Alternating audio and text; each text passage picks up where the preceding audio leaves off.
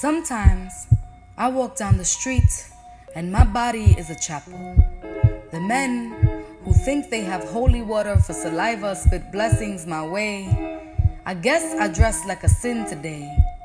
I guess I help someone break a commandment or 10 by being a woman with a body of water most men are not Moses enough for.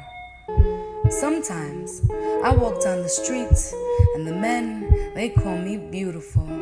And depending on their tone, this either makes me feel like art or a cheap exhibit.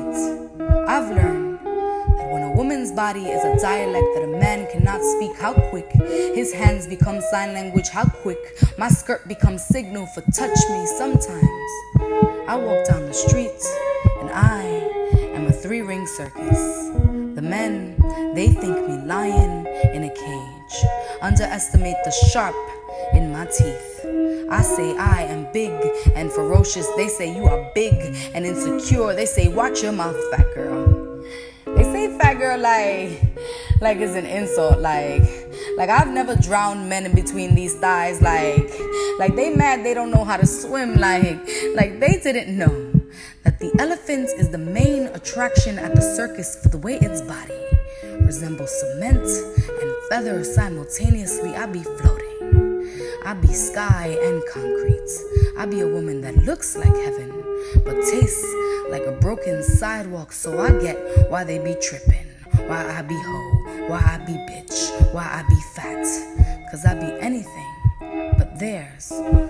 So the next time I walk down the street like a chapel, you make sure you see God in this woman.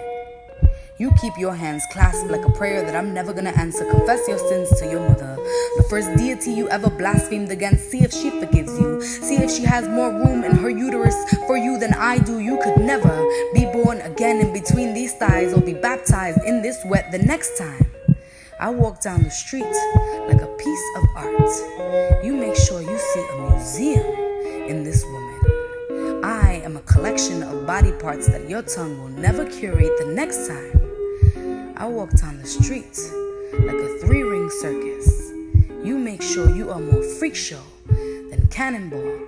So I've always respected a man who can swallow his pride like a sword than one that shoots off at the mouth and always misses.